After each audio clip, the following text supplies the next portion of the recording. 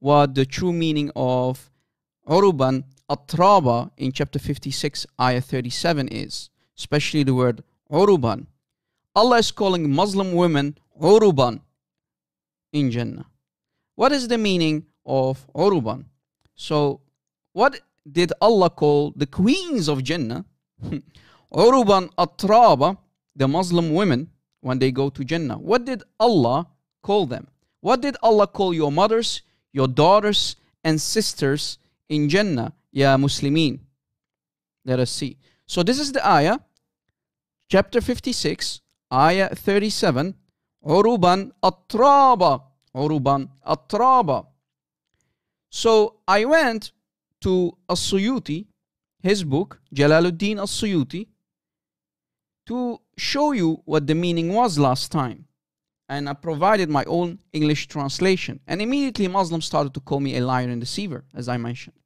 Here is the book of Al-Imam Al-Hafiz Jalaluddin As-Suyuti.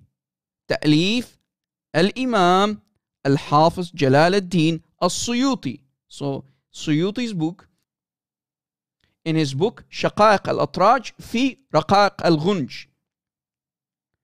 In his book on page 69, as we mentioned last time, we can find the following.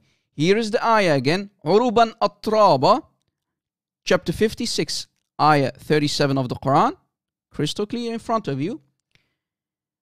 And here what the meaning is of uruban. Here is the meaning of uruban. أطبق المفسرون وأهل اللغة على أن العرب جمع عرب أو عربة أو عرب وإنها القحبة وإنها القحبة. So the meaning of عرب or عربا is القحبة, the whore. I truly did not want to use this Arabic filthy word, this filthy word in Arabic, but you Muslims forced me to show you what the Muslim women will be called in Jannah. Your mothers, your sisters and daughters will be called whores in Jannah. A whore. Now Muslim ladies who are listening and watching, you are called a whore in the Jannah of Allah, in the paradise of Allah, by Allah Himself. Because remember, the Quran is the speech of Allah. He's calling you uruban atraba. Do you have some self-dignity? Do you have some self-respect to accept that about yourself, being called a whore, al-qahba, by Allah Himself and His Prophet? Do you have some dignity to accept that your mother who gave birth to you, who carried you 9 months in her womb, to be called a whore? Ya Muslimin? Do you have some dignity to stay one split second in this evil, perverted, disgusting cult of Muhammad, to be called like that? Ladies, wake up please. Let me play a short video clip from another Arabic speaker who's going to read the same book and confirm what I just said in the Arabic. نخش بقى على تفسير نص قرآني جميل جدا بقى في كتاب شقائق. احنا نكبر كده. شقائق الأترج في رقائق الغنج للإمام الحافظ جلال الدين السيوطي.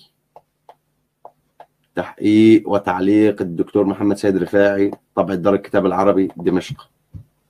أو كتاب تاني مرة تانية. شقائق الأترج للإمام السيوطي. في صفحة 69 بيقول يا جماعة، أنا متردد والله، معلش بقى سامحوني بقى. في صفحة 69 بيقول إيه؟ 69 بيقول إيه؟ قال تعالى في صفة نساء أهل الجنة: إنا أنشأناهن إنشاء فجعلناهن أبكارا عربا أترابا. الواقع 35-37. بصوا بيقول إيه بقى؟ الكلام مش هتلاقوا على مواقع. خدوا بقى الزبد بقى. أطبق المفسرون وأهل اللغة. شوف ما يجيش واحد مسلم يتمضرط يقول لك أهل اللغة المفسرون أهل اللغة أطبق المفسرون أهل اللغة على أن العرب جمع عربة أو عربة أو عروب، وإنها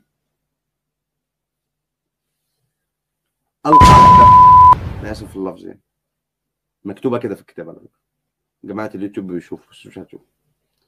أطبق المفسرون وأهل اللغة على أن العرب جمع عربة أو عروب، وإنها القحط.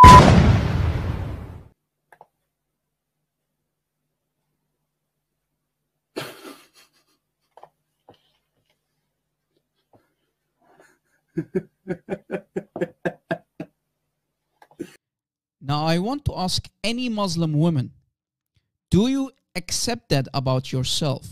Do you have any honor, self-respect, or dignity to accept that about you, to be called a whore, a prostitute in the Jannah of Allah? Please wake up. Thanks for watching, and God bless.